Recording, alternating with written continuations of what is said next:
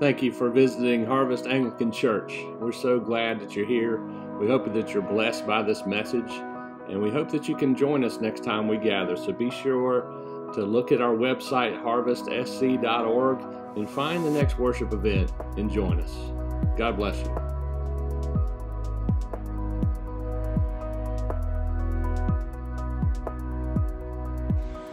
Our first reading today comes from Psalm 1. It's a responsive reading, and so your responses will be highlighted in your bulletin on page 3 by the orange bold text. Let's say it together. Happy are they who trust in the Lord. Happy are they who have not walked in the counsel of the wicked, nor lingered in the way of the sinners, nor sat in the seats of the scornful. Their delight is in the law of the Lord, and they meditate on God's teaching day and night. They are like trees planted by streams of water, bearing fruit in due season, with leaves that do not wither. Everything they do shall prosper. Happy are they who trust in the Lord. It is not so with the wicked. They are like the chaff which the wind blows away.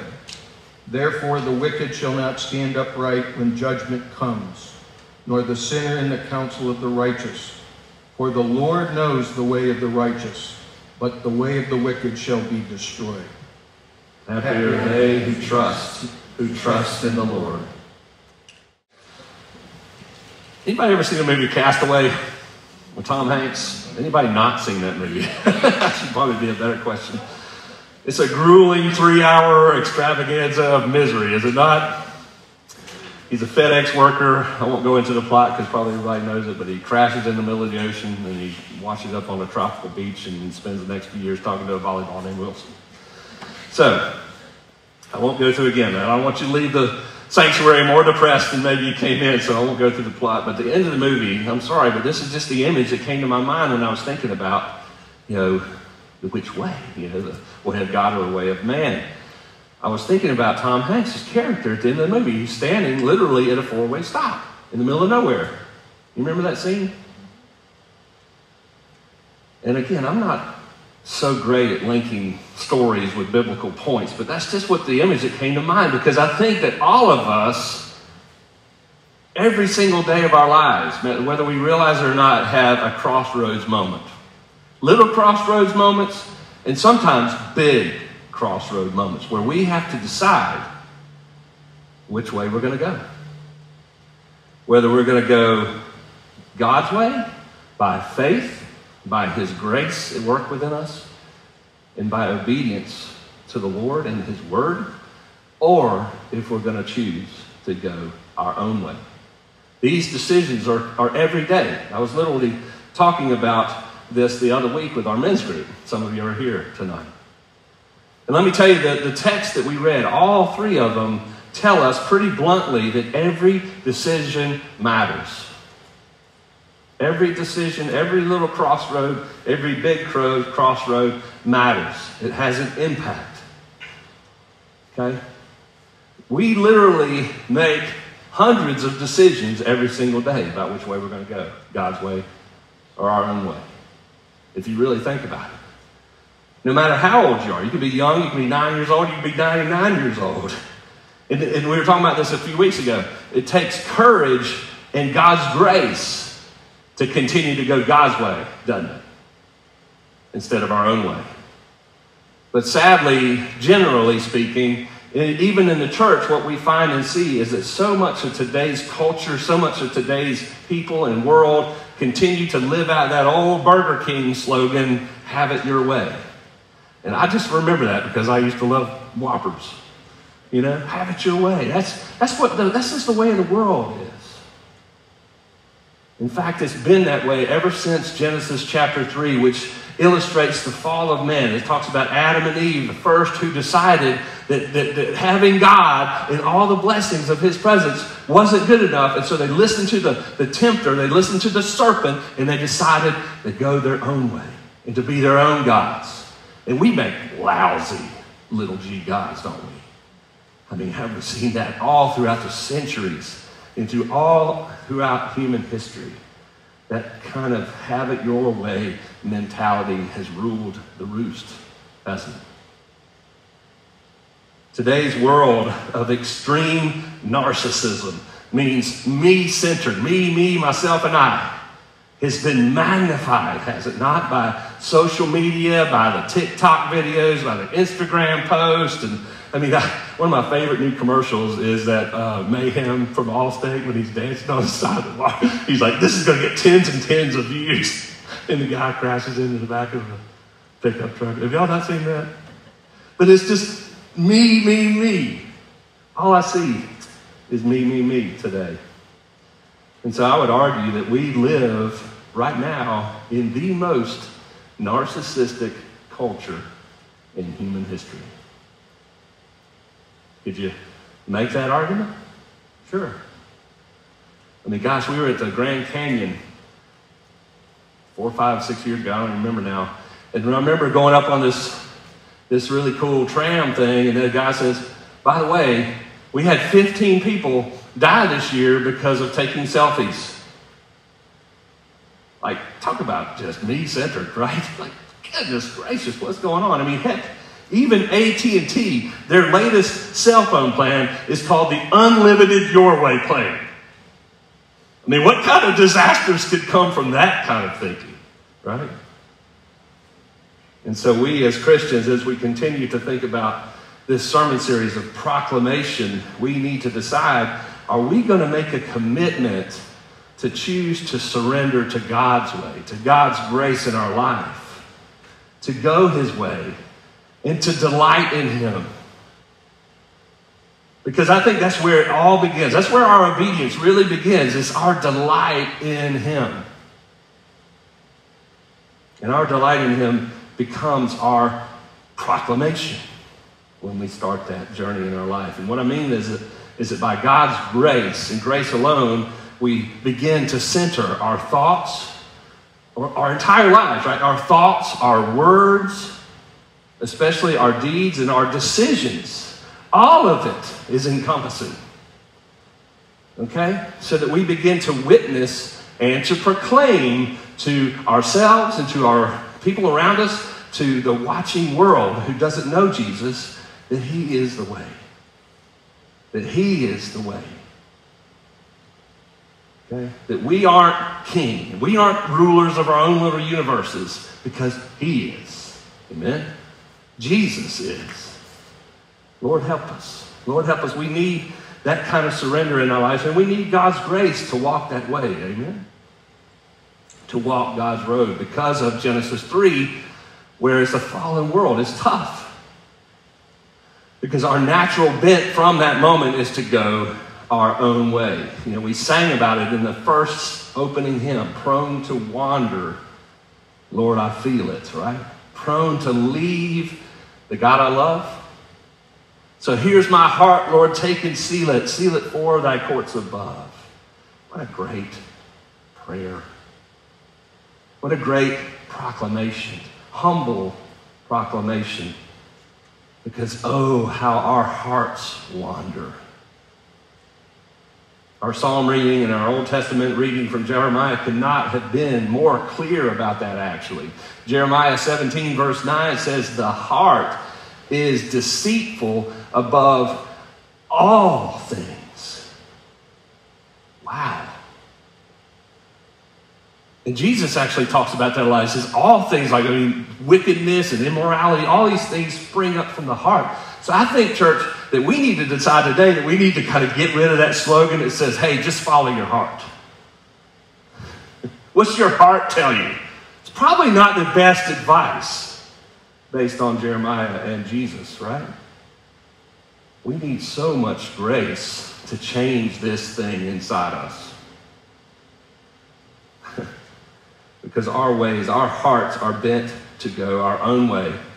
And our readings today warn us of the repercussions of that. And in fact, my Bible at home, the gospel says, it has a title on it, Blessings and Woes.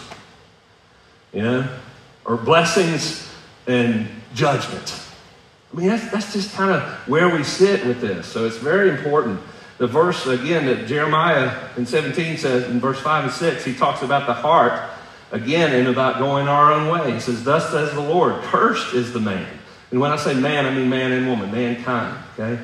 Cursed is the man who trusts in man and makes flesh his strength, whose heart turns away from the Lord. There's again that Genesis 3 thing. He's like a shrub in the desert, he says, and shall not see any good come. He shall dwell in the parched places of the wilderness, in an uninhabited salt land. Could it get any more desperate than that? I mean, really going back to Genesis 3 again, God says, hey, I've given you everything. Don't eat of that, though. Don't go your own way, because you know what? If you eat of that, you're going to die. And see, this is the result of it. We end up being a parched land, a dry wilderness on our own. And yet so many of us want to put our own trust in our own selves. We think that we can save us. But we can't.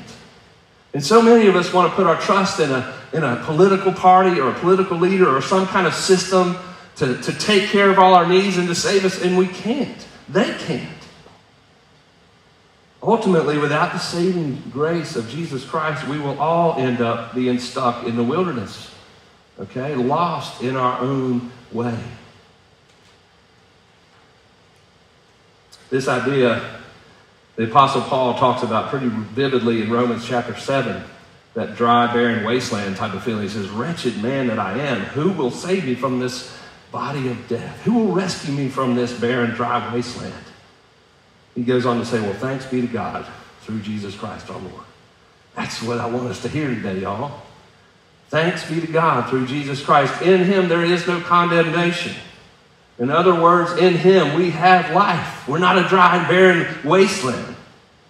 We have life in his name. Jesus not only saves us by grace, but he also leads us in God's way by grace to make the right decisions, to go the right path, the journey of God. So I pray today that we experience, through our daily choices of receiving God's grace, to go his way, okay? The joy of going the way of the righteous that he talks about in Psalm 1. But with Jesus now. I pray that we experience that joy. You know, God is not some cosmic killjoy. Look what it says in Psalm 1. Happy. You know, some translations say, blessed are those.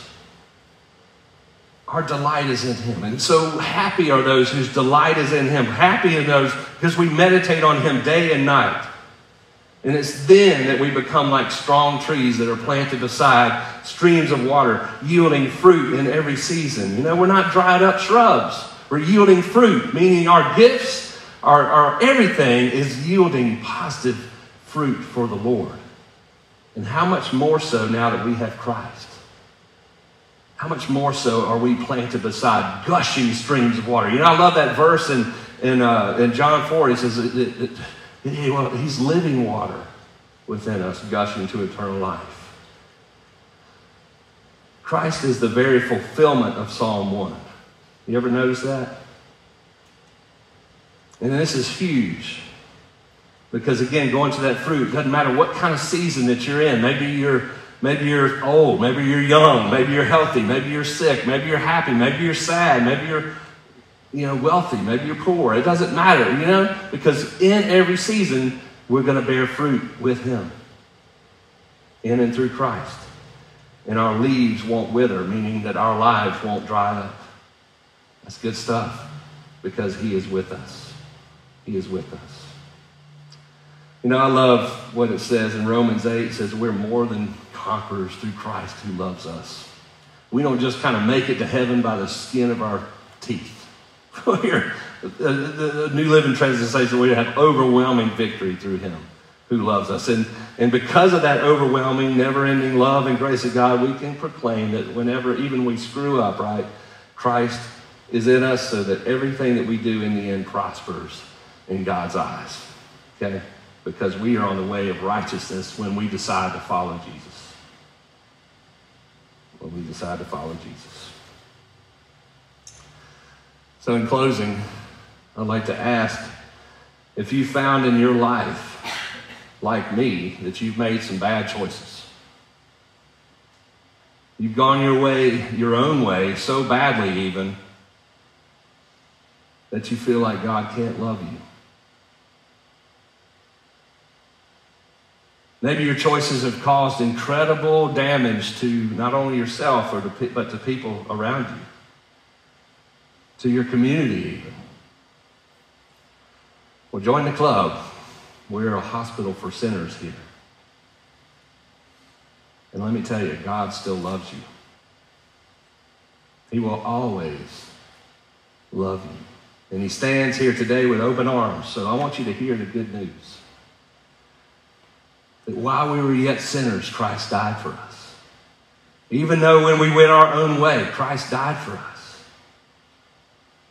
Not only could Jesus, by faith in his shed blood and death on the Christ, not only can he wipe the slate of your life completely clean, your past, your present, and your future sins forever, but he can also now set you on the right path and be with you from this day forward. He will lead you by his Spirit. He will lead you and guide you by his mercy and grace and by his word.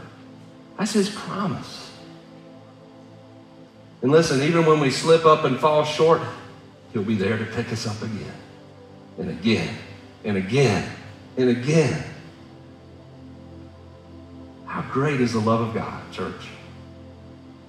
There's a reason why I believe Psalm 1 comes first in the Psalm book, because Jesus is the perfect embodiment of it. Because he is the only one who's truly righteous. Amen? Only he perfectly embodies the law's demands. And that's the good news of the gospel too, is that Jesus took our place and makes our way righteous.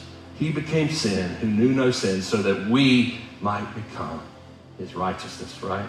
He makes a way for us. And even when we went our own way, in this fullness of time, God sent his Son into the world to save us. So he is our strength. Every day from this day forward. Which way are we going to go? He is our strength. He is our grace to help us go God's way, to walk God's way of righteousness. And he is trustworthy to see it to completion in the day of our Lord.